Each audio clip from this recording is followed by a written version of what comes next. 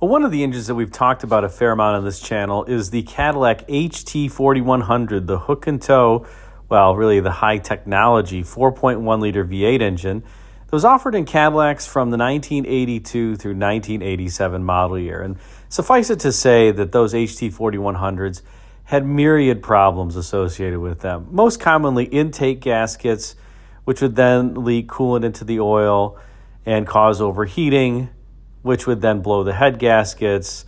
The head bolts weren't all that strong. The overall use of RTV sealant in a number of areas of the engine as opposed to gaskets created challenges.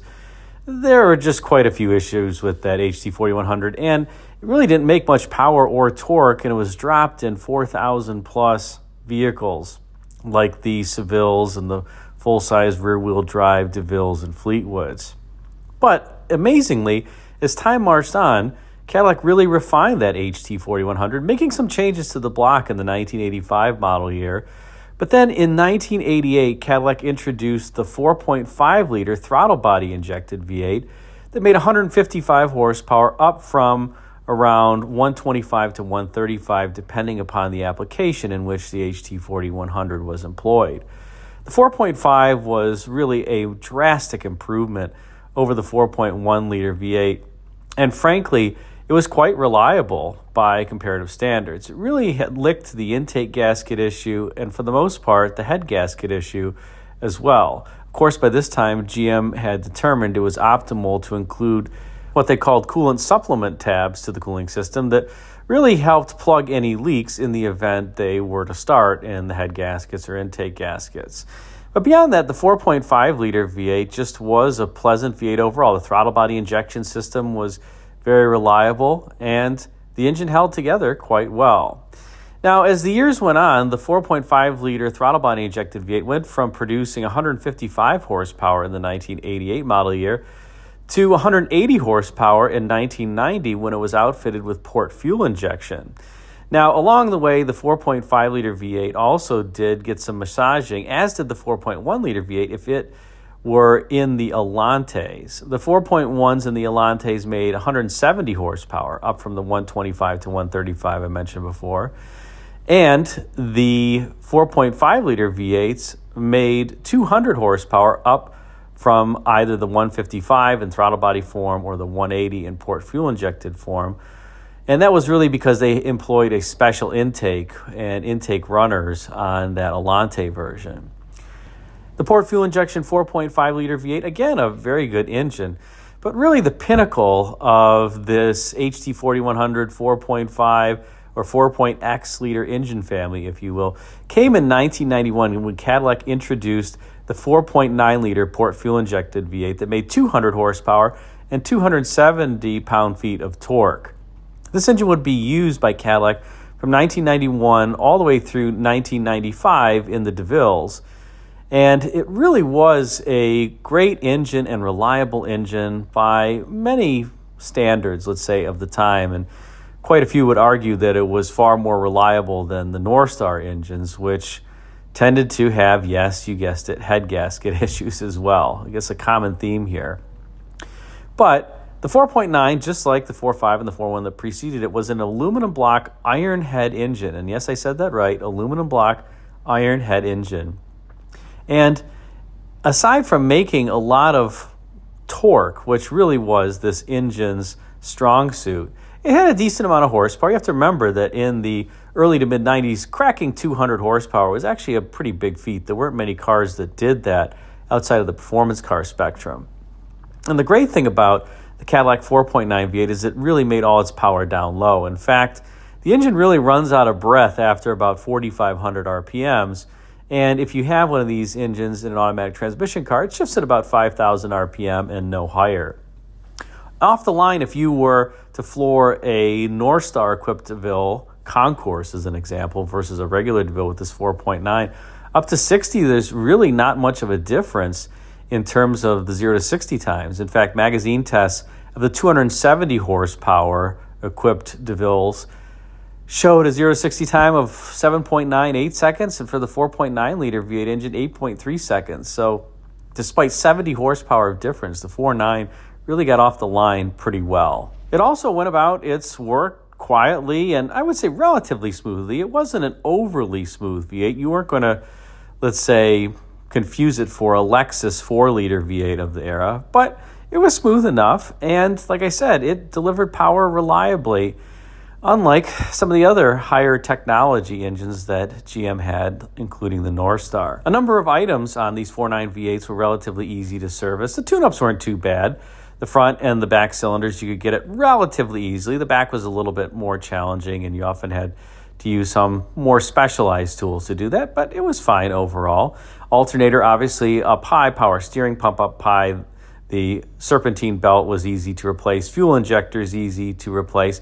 And that was good because they actually tended to fail on these and the engine would run rich, which would then clog some of the EGR tubes that were in the intake. You had to clean those out periodically if that were to happen, and your fuel mileage would degrade. The EGR valve was also easy to service right on top there in the intake. The oil filter location on these was pretty interesting as opposed to being on the bottom side of the engine. The oil filter and the oil filter adapter is actually located on the top side of the engine on the driver's side. And I guess that's good and bad. I never found it hard to replace on these, so it worked just fine. The oil filter's upside down so you can fill it up with oil before you restart the engine.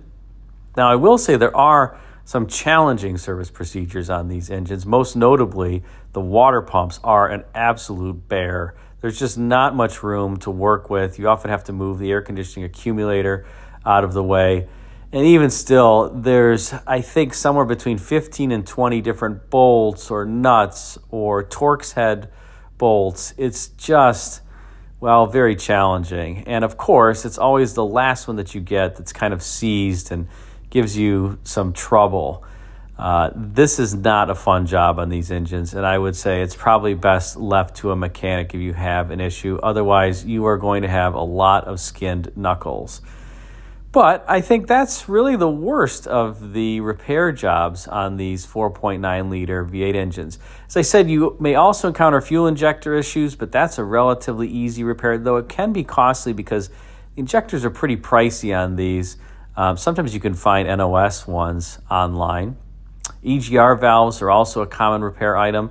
I will say another common issue is that these engines have unintended acceleration in some cases, where once the car gets to about 2 miles per hour, the idle speed is governed by the throttle position sensor, and it really sets it to 2 degrees of throttle above 2 to 5 miles per hour.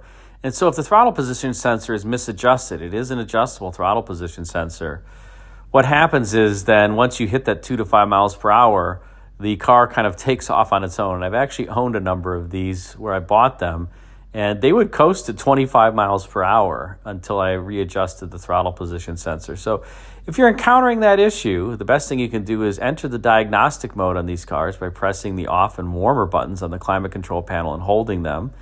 Then you wait for a little bit until I believe 0.7.0 is displayed on the display. Then you hit the low button, which enters the diagnostic mode where you can view engine sensors.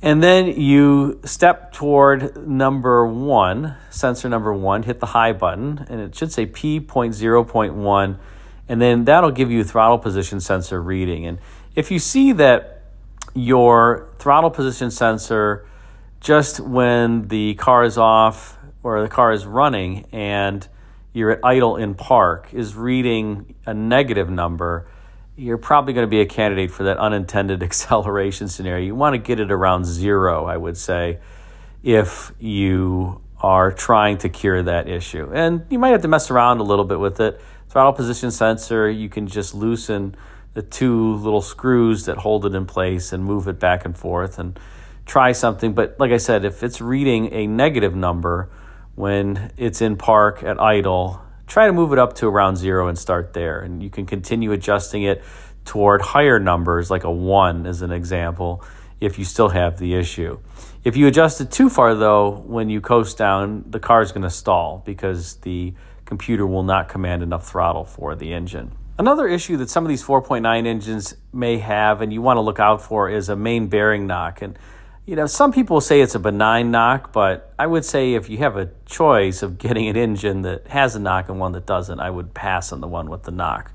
I've seen these engines go for many, many miles, but some of them, for whatever reason, that main bearing knock creeps in, and you just want to be aware of that. So listen for it, particularly when the engine is warm and you're taking one for a test drive. Other than that, there really aren't too many issues with this engine, maybe some oil leaks, but you know, that's something that is more typical at higher mileage.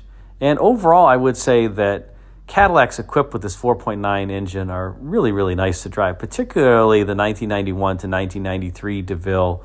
I just find those are a little bit lighter than the 1994 and 5 DeVilles, especially in coupe form, where they're on the shorter 110.8-inch wheelbase versus a wheelbase that's 3 inches longer for the sedans. They're really peppy. Those cars ride really nicely. It's kind of the last, as I've said in another video, last of the old school Cadillac. So if you're able to get a 4.9-liter DeVille from that era, or Fleetwood, I think you're going to find a really nice car. And those still are pretty underappreciated in the marketplace. Hope you enjoyed this spotlight on the Cadillac 4.9 engine. And if you did, be sure to like, comment, and subscribe. And check out the video thumbnails at bottom left and right for some suggestions for you. Thanks again for watching.